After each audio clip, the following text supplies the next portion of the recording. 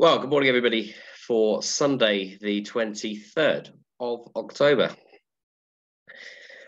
So we'll start off with the weather warnings because there are quite a number. The picture is at the moment is that we've had a number of thundery downpours moving sort of northwards through the area, bringing with it a fair amount of lightning, actually.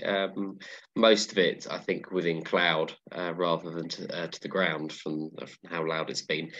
But yeah, certainly very unsettled, very unstable. And this weather warning at the moment only goes till lunchtime. But I think looking at the general Met Office weather warning, there could be a chance of thunderstorms for most of the day.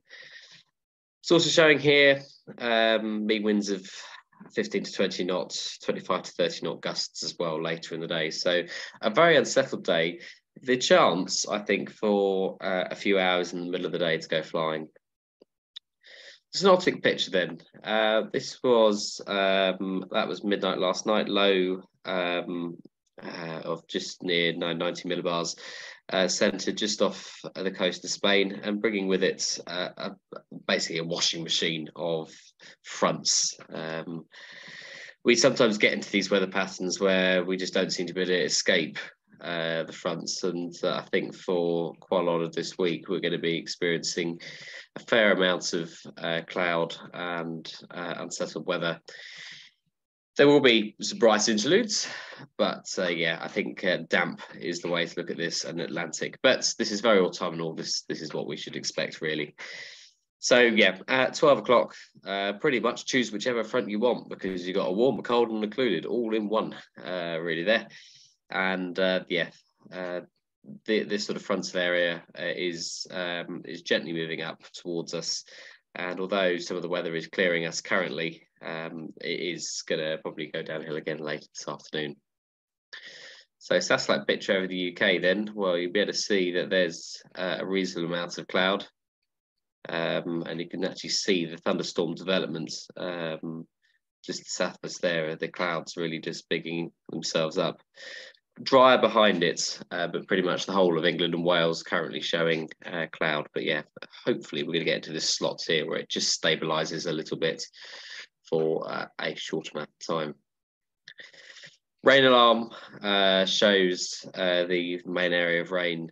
Bearing in mind we are about there, just north of Winchester, northeast of Winchester. It shows most of the rain having cleared through already, but we've just got this next band to come through before it's really worth doing anything. Public forecast then shows a bright couple of hours in the middle part of the day, south to southeasterly winds, and yeah, deteriorating later this afternoon. Top temperature is 16 degrees today, and looking at the forecast this week, it's not going to be cold. In fact, it's going to be above the seasonal average. As we look at the new rain radar and predictive rain radar for the Met Office, we can see during the day it's generally okay, but as we get to about 4 o'clock, we start to see instability up again from the south. So if we go back to 10 o'clock this morning, got this area of rain, which you can see on the screen now, just moving through. And then they got a few teething problems with their weather predictions, I think. But certainly later this afternoon, we are looking at having some, looking at that colour there, that's about 4:30, a fair amount of rain come through the area. There have been discussions that there is a potential microburst risk as well today. So we will be playing it fairly safe. For those of you that don't know, a microburst is where you get a sudden sort of downburst in outflow from the storm. That can cause winds of 50 to 60 miles an hour close to storms, and has been known to flip gliders over. So yeah, we will play it safe. If we do see a storm approaching, we might need to put the gliders away. Yeah, 17 degrees top temperature today. Dew points, unsurprisingly, sort of very humid, 12 to 13 on there. Currently at Lasham with a temperature of 14 and a dew point of 12. And the picture outside, just got another shower just rolling through. Not particularly windy at the moment, but very damp underfoot. Farnborough currently reporting 1,000-foot cumulonimbus scattered at 1,800 feet and 4 knots in the southeast. And you can see on the TAF there how unsettled it really is. It shows scattered at 4,500 feet, so for a little while it could be quite nice, but yeah, throughout the day really that risk of thunderstorms ever present. Let's have a look around as well just to see at Southampton. They are showing this afternoon the chance of some showers, and yeah, all very similar. And Heathrow, which I know has been a little bit disrupted by showers this morning. Again, just throughout the day, really showing that shower risk. So all in all, a tricky one, but I'm sure we'll find a gap somewhere. We always do. So looking at top meteo then, this shows shower activity clearing away by about 10:30, 11 o'clock. Brightening up, maybe some weak thermals in there. Before by about 4 o'clock, it goes back to showers. So yeah, a short window for us to play in. Your site forecast then for today is showing southerly winds, not particularly strong when away from the showers, but as you can see, picking up all of a sudden this afternoon as probably those rain bands approach us. Some weak thermals if we get some sun to the ground, but as you all know, that will just trigger more thunderstorms. So yeah, what an interesting day we've got in store. Okay, NOTAM wise, it's quite quiet actually. Winch gliding at Middle Wallop, potential of activity at South Cerney, and there's the restricted area temporary at Morton and Marsh, just north of Bryce, which is in place.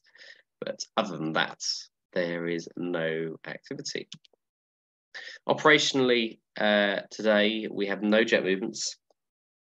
I imagine we're going to have to operate across the field, so we'll plan for a cross runway operation based on the winds.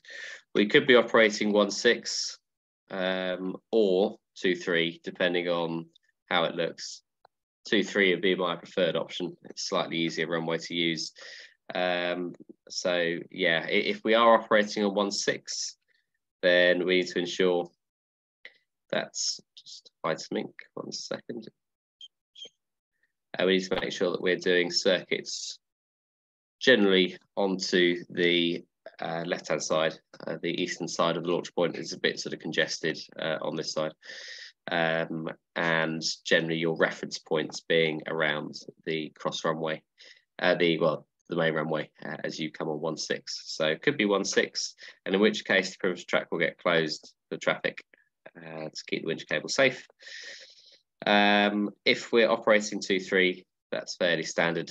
Generally most circuits around to the left. It's not, the wind is going to be quite variable, but it's not going to be generally too strong. It's just that risk of microbursts that we've got to be careful of. The issue that we could have, and what we may need to brief at the launch point, is if we are got waterlogging, which is not impossible. Obviously it's been my weekend, so I haven't seen what the effort's been like, but with the amount of rain that's fallen this morning, it could be a bit tricky. In which case, for 2-3, it'd be a circuit on the left-hand side to land on 2-7.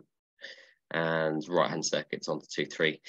So yeah, I think we'll take stock of it once the showers have cleared, which wind direction and what we're going to go for. But it would appear that we are likely to be on a cross runway.